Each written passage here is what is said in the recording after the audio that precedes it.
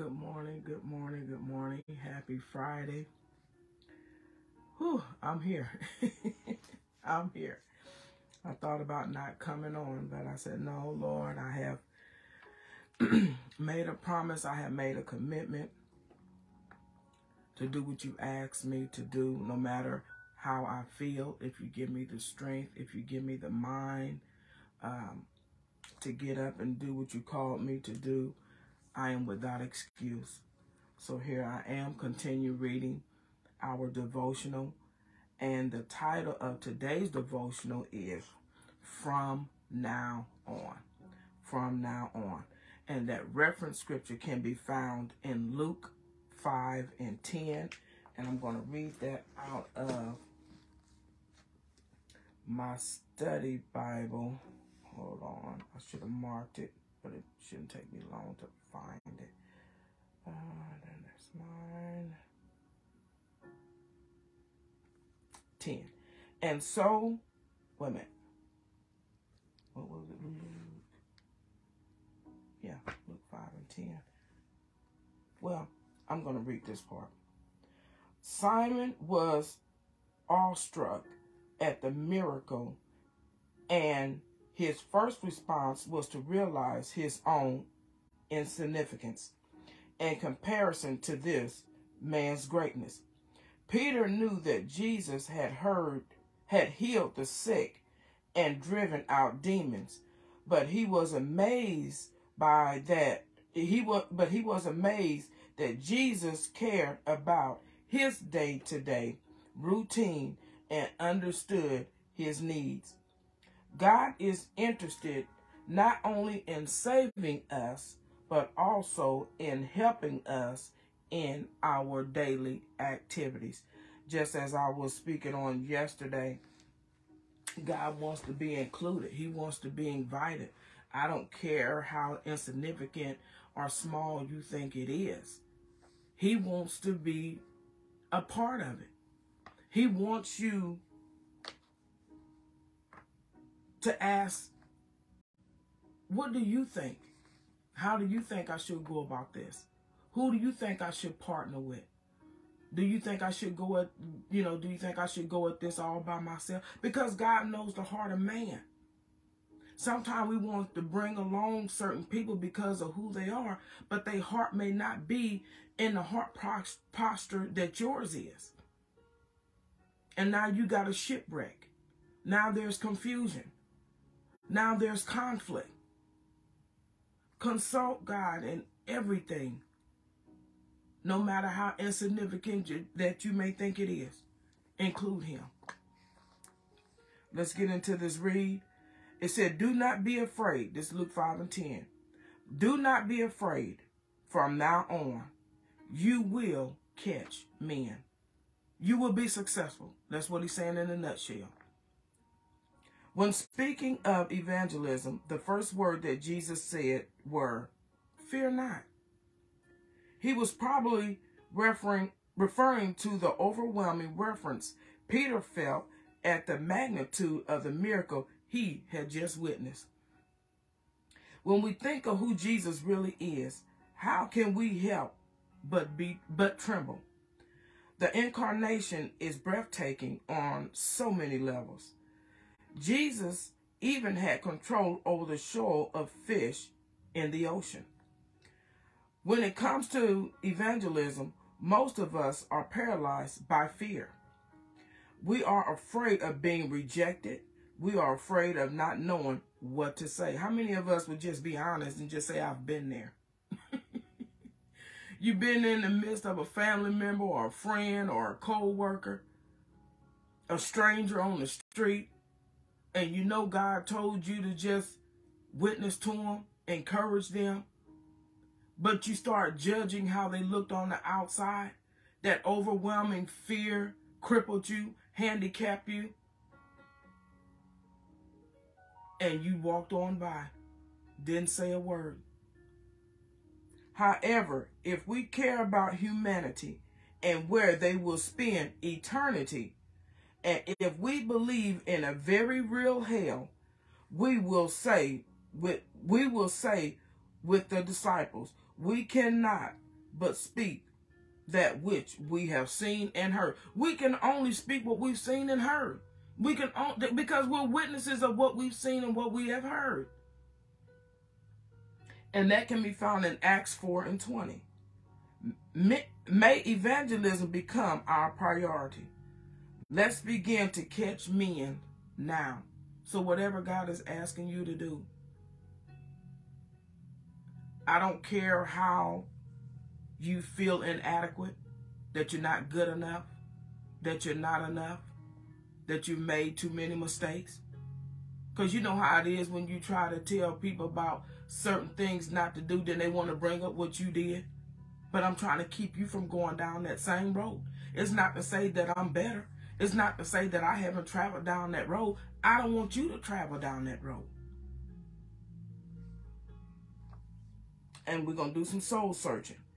Am I more concerned for my own well-being than I am that guilty sinners will end up in hell? Am I more concerned about myself, that I allow fear to keep my mouth closed, and my brother and my sister can spend eternity in hell?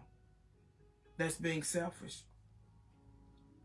Do I need to repent of my lack of concern? If you now come on now, we human, you know, some of this stuff is just human nature, just part of our beings. If you struggle with being concerned and compassionate about the souls of others, pray and ask God to increase your concern, to give you that concern, to boost your concern. Because it's easy to just think about yourself and not think about your brother and your sister. As long as I'm good, I ain't worried about them. They need to stop doing what they're doing. Where's the compassion? You don't know what they're battling with. You don't know what they're struggling with. So what does a word of encouragement, what is that going to hurt? Your concern, your compassion, what is that going to hurt? Your love, what is that going to hurt? Your kindness, what is that going to hurt? It said, love and kindness have I drawn thee. Who are you drawing this morning? Who are you showing kindness to this morning? Who are you showing compassion and concern towards this morning?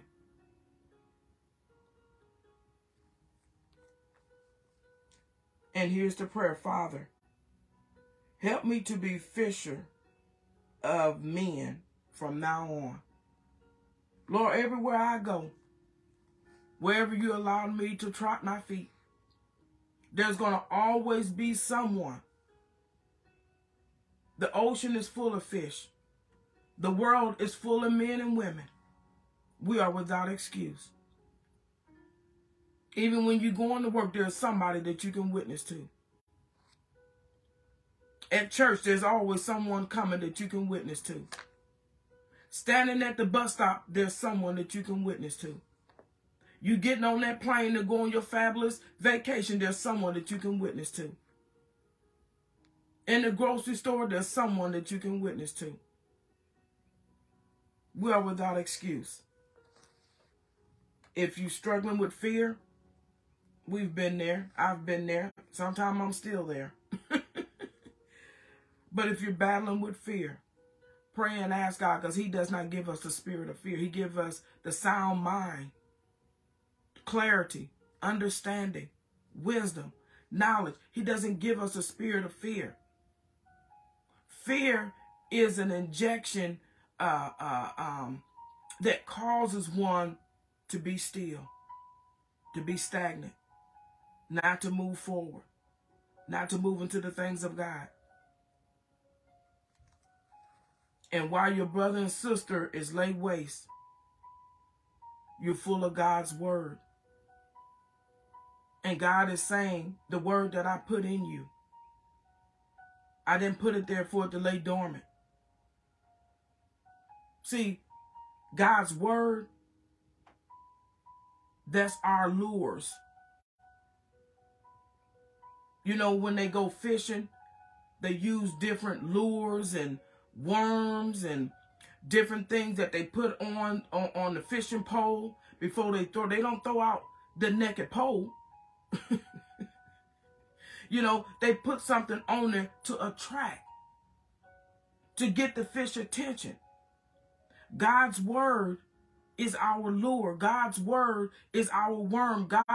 God's word is what he's given us to get the attention of men, to get the attention of women, to get the attention of his children. So I may not be fishing with what God has given you to fish with, but he's given me something to fish with. And whatever he's given you to use that. Wherever he tell you to go and use it, use it. Whatever platform he tell you to go on, use it. Whatever stage he tell you to walk on, use it. Don't worry about what lure somebody else is using. Oh, theirs look bigger and theirs look more expensive and theirs look more fancy.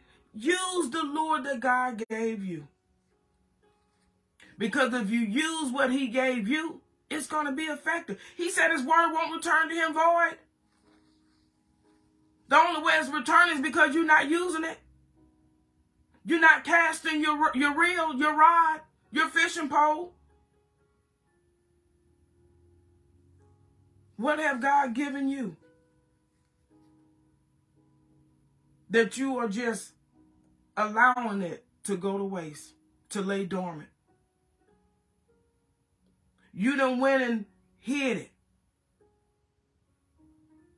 You're ashamed of it. You don't think, that you'll be able to get anyone's attention. I think the Bible says, that man in the Bible, he said, you wicked. No matter where you go, if I've given it to you to use, it's going to be effective. I don't care where you go and use it at, but just use it. Don't go and hide it. Don't go dig up a hole and put it in there and just say, well, don't nobody want to hear from me. They know my past. They know I was an alcoholic. They know I was a drug addict. They know I was a prostitute. It doesn't matter. Whatever God has given you, God gave that to you knowing you was a prostitute, knowing you was an alcoholic, knowing you was a fornicator, knowing that you was molested, knowing that you was abused, knowing that you broke up homes. But he gave it to you anyway. That's the reason why he said we are without excuse. That's the reason why you can't allow fear, you can't allow people to back you in a corner, bringing up what you did. That's not an excuse. Because when you stand before him, you're not going to be able to bring up what mama said you couldn't do, what daddy said you couldn't do, what your friend said you would never be. That's not going to be good enough. That's not going to be good enough. So whatever God has given you to cast out this morning, use it. Whatever fishing pole, string, worm, lure, whatever he's given you to use, that's what you use. That's what you use. Be confident that what he gave you, what he put on the inside of you, is just as good. It's just as effective. Because it's easy to look at what somebody else got, what somebody else is doing, and how great someone else appeared to be. God said, I have no respect of person. But what's for you is for you, and what's for me is for me. You are great. You are great. You are important. You do matter. Matter not your mistakes. Matter not your shortcomings. Even if you say, Yolanda, you don't know I stutter. Oh, God is sending an interpreter with you. He did it in the Bible. You know, Yolanda, you don't understand. I'm embarrassed. I can't read. There's always going to be a reader in the bunch. So we are without excuse. Whatever you lack, whatever your shortcomings is, God will have somebody in the room. God just asking you, will you show up? Because if I gave it to you, I know you could use it. So don't allow your past. Don't allow what you did and didn't do. Don't allow what others done to you to stop you from being fishermen of men, of your brothers and your sister, because that's what we are to one another. And if you care about yourself, if you care anything about yourself, you will care about your brother and yours. I am my brother's keeper. I am my sister's keeper. When I see them, I should see me. I got to get out of here. I pray something was said. From now on, from this point on, don't allow fear to rob you. Don't allow fear to stop you. Don't allow your past to cripple you. Because at the end of the day, we all got a past. We all got skeletons. I've heard some people say, oh, my best friend know everything about me. That's a lie. That's a lie. Ain't nobody telling nobody everything that they done, everything that they done did, everything that they done thought. No, ain't nobody doing that. Ain't no such thing. Ain't no such thing. So I'm going to get off here. I pray something was said that will touch your heart and that will cause you to get back up again, to try again, to fish again, to cast again. Just be who God called you to be. No more, no less. You are great. God said he have no respect of person. He's not going to give you more than what he give me. But what's for me is for me. And what's for you is for you. All we got to do is be obedient. All we have to do is do what God called us to do. Don't allow nothing or no one to tell you how great you are or how great you are not. So with that being said, speak life over your circumstance, your situation, your friends, your foes. Those that say that you will never be anything. Those that say that you'll never amount to anything. Those that say that you will never go anywhere. Those that say that you've done way too much. Those that say that you wasn't the parent that you should have been. Don't even let that stop you. Because God knew your shortcoming. God didn't expect you to be perfect.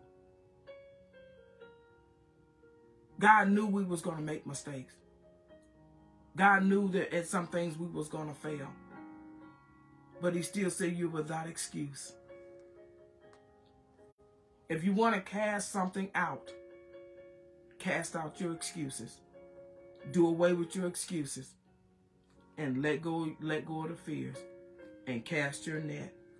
And allow God to do the drawing. I got to get out of here. Again, I pray something was said that will touch your heart. Whatever God is asking you to do, whatever your calling is, from now on, from this point on, from this day on, cast out your net. Cast out your net. You don't know who God is trying to get you to reach. So you got to get out of fear. One plant, another water, he does the increase. Until next time, everyone, have an amazing day. Have an awesome weekend. Keep the Brooks family, my hometown, in your prayers. Tomorrow is the funeral of the young lady that lost her life. Such a sad tragedy. But God is going to give us strength. Do pray for her mother and her sister and all her friends. She was really loved. And so she's really going to be missed, already missed. But just keep her up in prayer. Keep the family up in prayer. We really do need it. Until next time, everyone have an amazing weekend. And I will see you bright and early Monday morning. If God says the same, be blessed.